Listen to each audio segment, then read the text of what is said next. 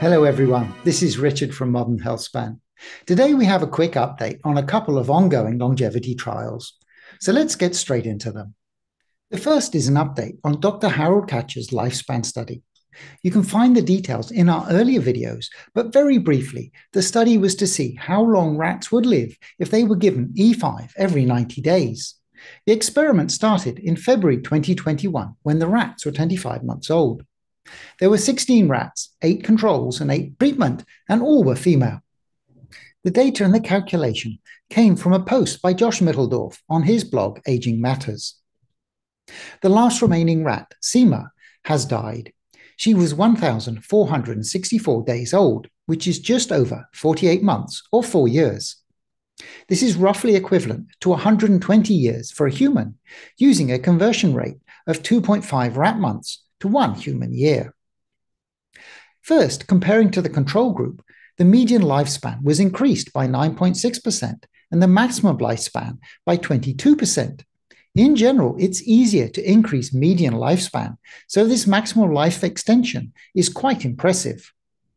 Sima also broke the record for the longest-lived Sprague-Dawley rat by 5%, the previous record holder having been on 40% calorie restriction. I don't have any more information than this right now. The trial was sponsored by Heels, who publish a monthly newsletter, so hopefully there will be some more information in that at the end of March. Also looking forward to a more complete write-up from Dr. Katcher and his team. The second update is from Dr. Aubrey de Grey's Robust Mouse Rejuvenation study. We talked about this in his interview on Modern Healthspan about a month ago. I've linked to the interview above. In summary, the study is to try various interventions and combinations of interventions on middle-aged mice to see which can provide the best life extension. The study as a whole began on February the 26th. The cohorts are staggered at 2-week intervals to reduce the spikes in the treatment processes. The first cohort are on only rapamycin. The second set of 3 cohorts started on March the 12th, one with a senolytic. The senolytic of choice is navitoclax, bound to galactose, with the expectation that this will preferentially target senescent cells.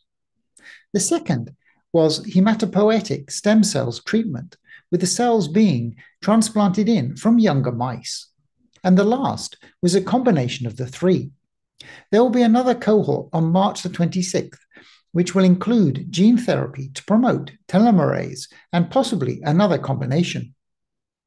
I think the most fascinating of these groups are the ones with a combination of interventions. There have been few, if any, studies which have looked at combination in this way, so it's really exciting to see how they will turn out. It's also great to be able to receive regular updates on the progress.